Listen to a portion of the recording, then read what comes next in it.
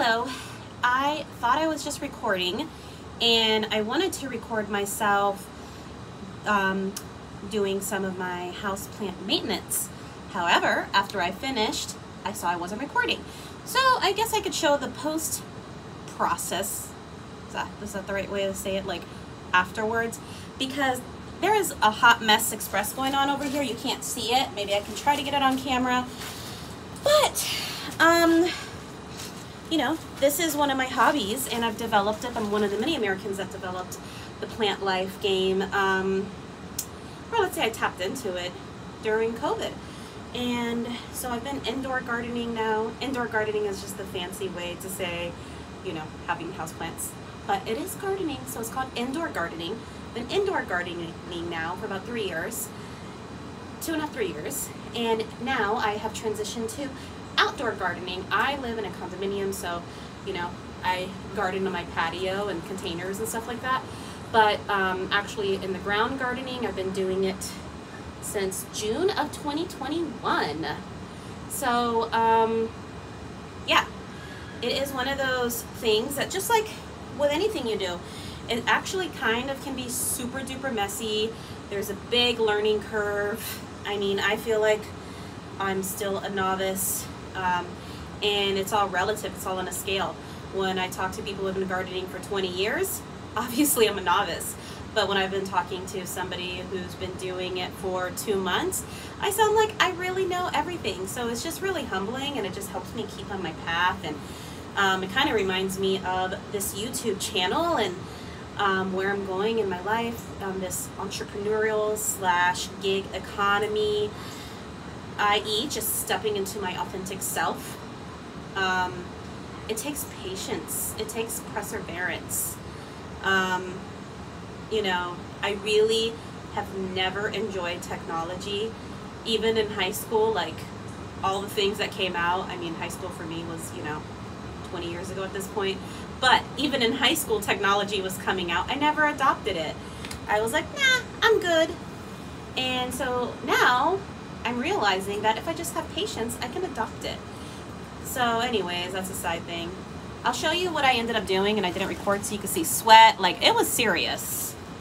I repotted these 2 plants. So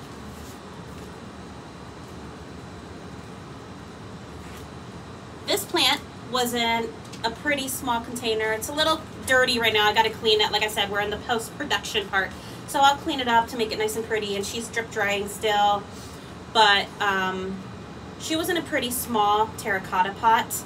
And I needed to get her in something bigger. So here she is. But then she had 2 little babies. And I decided to propagate the babies and put them in here. So hopefully the babies do well. See, I even have the gardening fingernails. I actually need to cut my fingernails because at this point, now that I'm gardening, it's not cute. So that's that. And then what I also did is part of this journey that I'm on is I'm working on propagation. Propagation just means basically creating new plants, growing new plants from the plants that you already have existing. So you can propagate by division, which is what I just did with this plant right here. This mama, she had sprouted 2 babies, so I decided to go ahead and propagate that and put the babies in here. I waited until they looked like they were pretty healthy and strong. I didn't just like rip them from the mama, you know. So and you can also propagate by like cuttings and stuff like that. So anyways, I'm working on my propagation game. And another thing I'm working on is my seed game. So these, I just planted all of these. These are all a whole bunch of seedlings in here. It's dirty. I'll clean it up to make it look nice and pretty.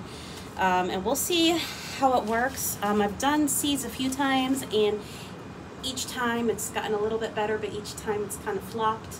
So I'm just learning how to do it. So in here, the seedlings are it's a Florida wildflower mix. And then these were some daisy seeds. So I am going to cover this up with something clear. I wish I had like a nice dome thing to put on top of it, because the point of the seedlings is they want that super humid environment. I don't know if I have like a clear dome thing to put on top of it. If not, I'll just use some plastic wrap because it's clear. I'll still be able to get sun, and then I'll poke some holes in it to create a humid environment. I really don't enjoy using plastic too much. I mean, this is plastic in here, but I try to be very mindful of my plastic usage.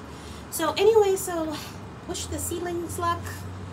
Wish these babies luck. They just moved out of their mama's house, and wish mama luck in her new big retired home.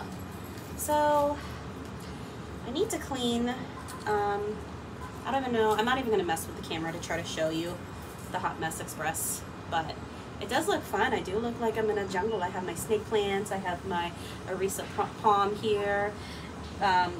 This plant actually is an invasive species, so if you do have this in your yard, try not to propagate them, they'll take over. But this is, I think it's called donkey ears. My mom actually calls it, what does she say? I call it siempre vive, which means like always living. So yeah, we have taken species from where they should be, and we've added them to areas where they should not be, because we think it looks pretty. However, it does mess with the natural ecosystem. So, okay, that's just my environmentalism emotions of the day. So anyways, I hope you're well. I haven't been on YouTube for a little while. This video is getting longer than I usually like to keep them, so I don't know. I don't have much else to say. So from my heart to yours, I'm sending you L.O.V.E with an exclamation mark. Ciao.